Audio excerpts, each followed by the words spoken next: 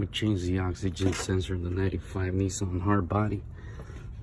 So we got the, let's go ahead and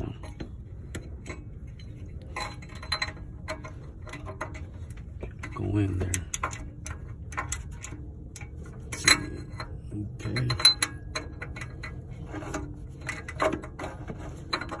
Let's go ahead and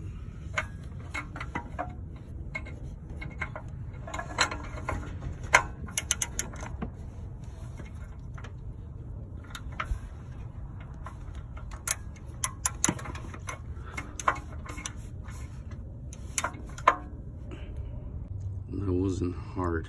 Just unscrew it. See how dirty it is?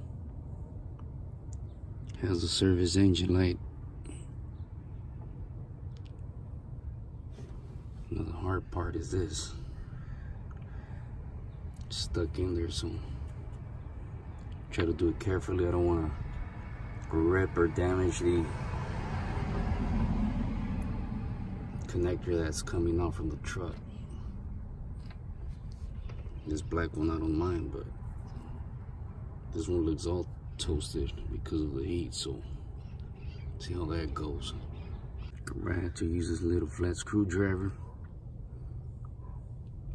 to push the black one away from this one, so see how it bent a little? You don't want to damage that, man, so let's go ahead and connect the new one. Alright, as I'm comparing them, they look about the same. This one has 207, and this one has 227. Other than that, it looks about the same. So let's go ahead and do this. Right now that we got that sealant there, make sure you don't put some of that on the sensor, just the thread. Screw this baby in there. First with the hand, you don't want to cross thread and damage it.